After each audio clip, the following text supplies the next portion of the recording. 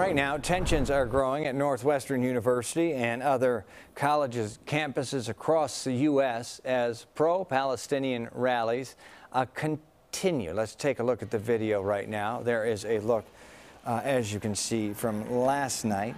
That marked the fourth night of sleeping outside for many of these activists. And while their coalition expands, so is friction with counter-protesters who support Israel. One student told CBS 2 a poster held by a demonstrator made him feel uneasy. They painted a Jewish star and then a huge X around it.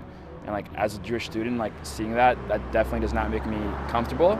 It doesn't make me feel like I'm like welcome anywhere around here. We're doing this first and foremost for the people of Gaza and Palestine. We are here today, as we have been for the last 4 days, to stand in solidarity. Organizers say they are negotiating with Northwestern University leadership until their demands are met.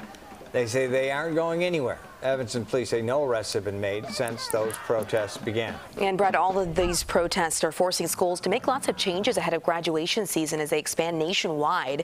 Today is the last day of classes for students at Columbia University. That's where the movement began. The encampment there is still growing, and students and administrators have been discussing their demands. Officials for UCLA had demonstrations yesterday, which led to violence between pro-Israel and pro-Palestinian groups. Their graduation isn't until June, but the University of Southern California already canceled its main ceremony, which was set for next week. Columbia students hope their school doesn't make the same decision. I'm really hoping that it stops before graduation. I'm graduating this semester. There's only one commencement. I am encouraged that the world is paying attention to what's happening.